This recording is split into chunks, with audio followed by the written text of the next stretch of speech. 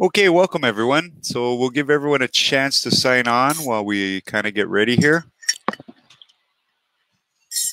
Have a sip of coffee.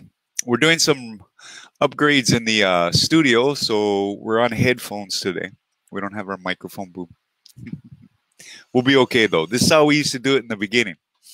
So we've got our Alienware headphones. We are ready to go. But let's talk a little bit about the disclaimer while we're waiting for some people to sign up.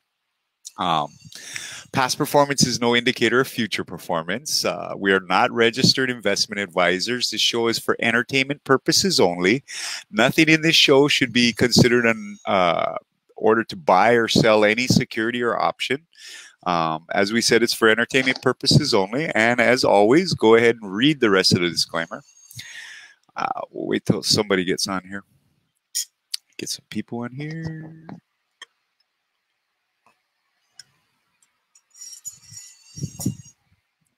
Interesting day in the market.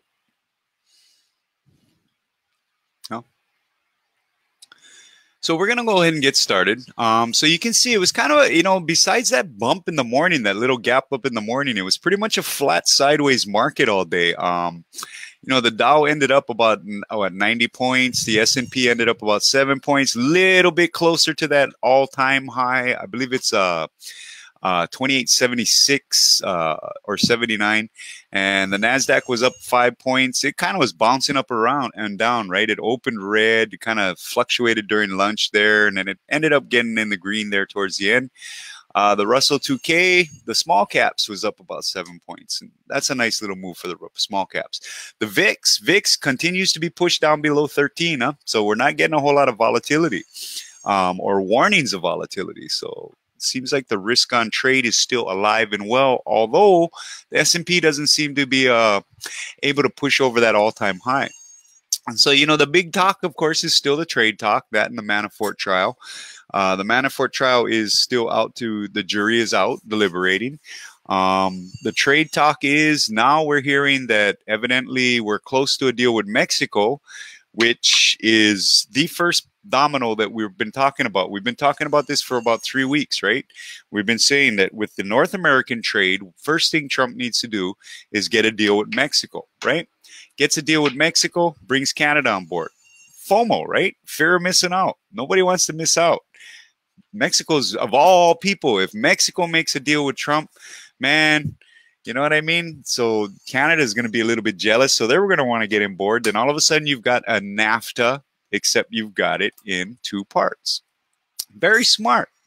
And then we've got the big meeting with the Chinese embassy, the Chinese diplomats towards the end of August. And then we're trying to get a big meeting with Trump and Xi.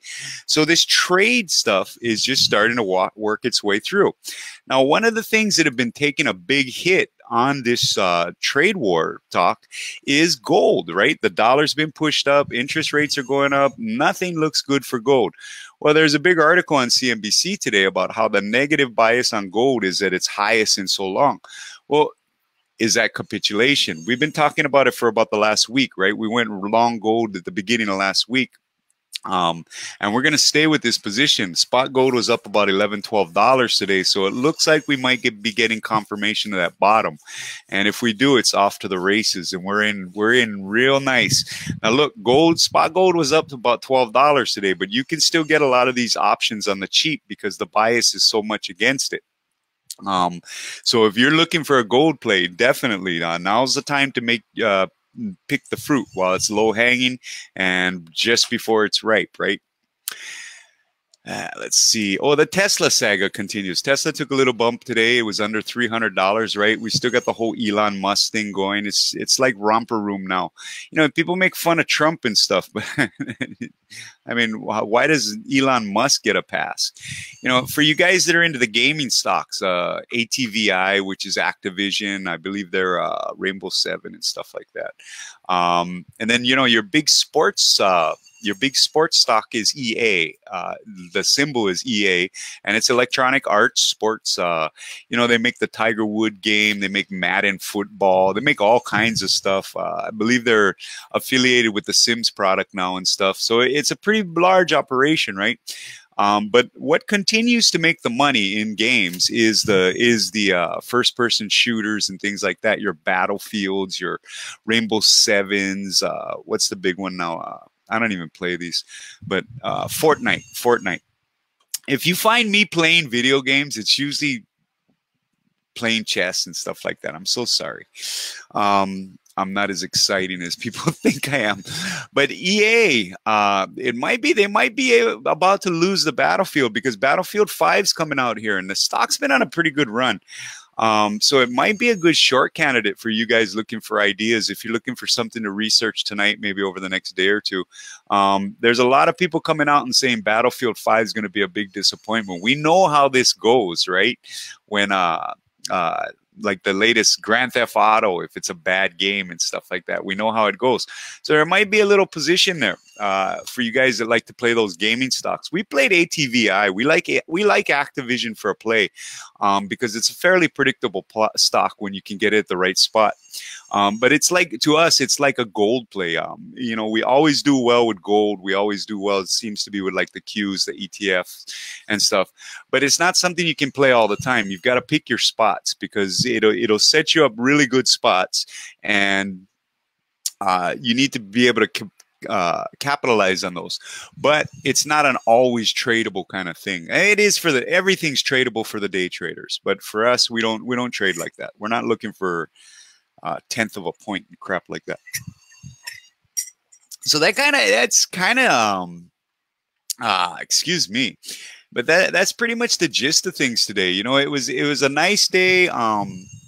As far as calmness goes, you know, the news cycle was fairly calm. We had a little bit of Trump tweeting out against Powell and stuff, which he needs to be careful when he does that, because he doesn't even want the implication of him intimidating a Federal Reserve chief.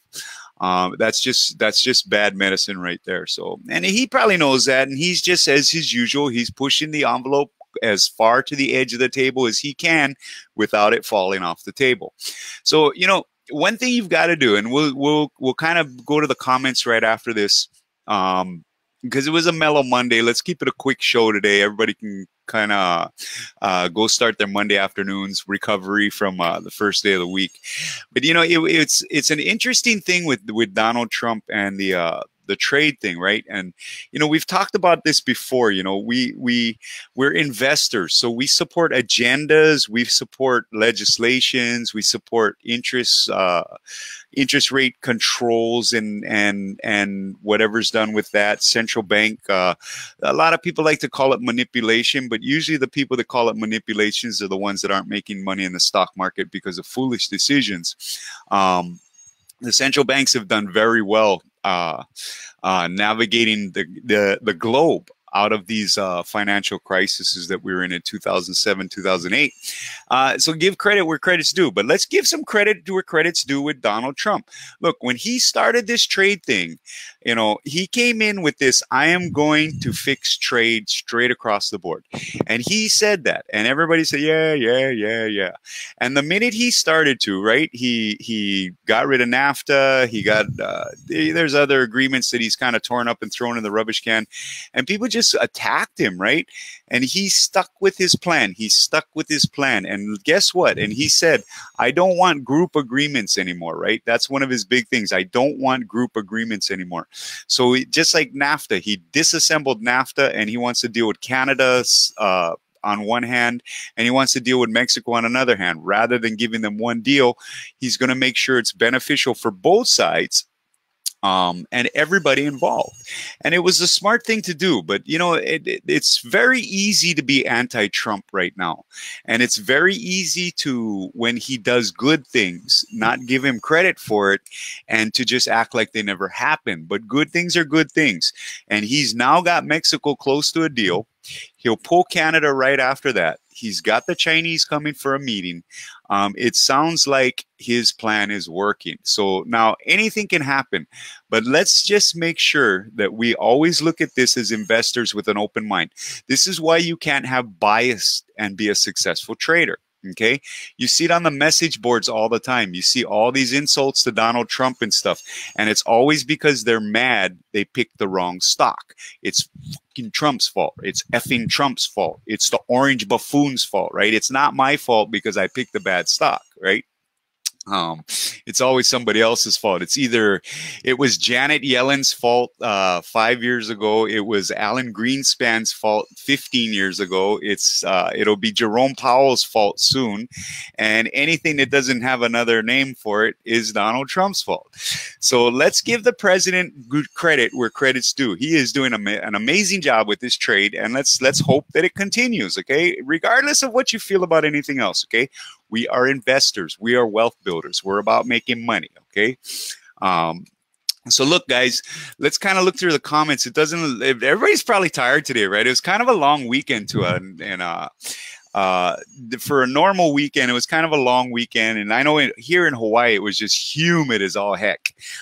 So everybody's kind of worn down from the weekend. It was sunny, so there's probably a lot of sunburn going around and stuff.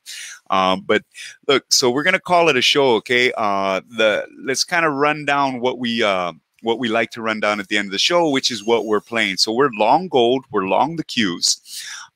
We still like steel. We love steel right now. Look, for you steel players, Jeff, right? You steel guys, X had a great day today, and there's a reason it had a great day, right? It's smelling what the Trump is cooking, right? And I love that. I'm going to use that, okay? Nobody is allowed to use that, okay?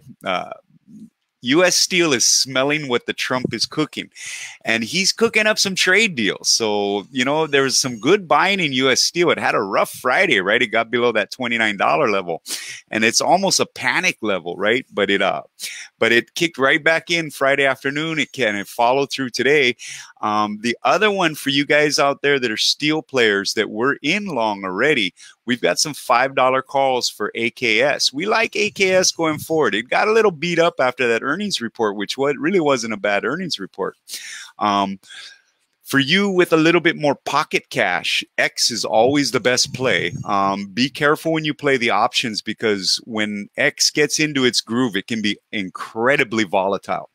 It can be really rough playing options on, but AKS is a little bit more of a fluid mover. So for you guys out there looking for trades, like I said, we're as a service in some $5 calls for AKS, and we're liking it right now.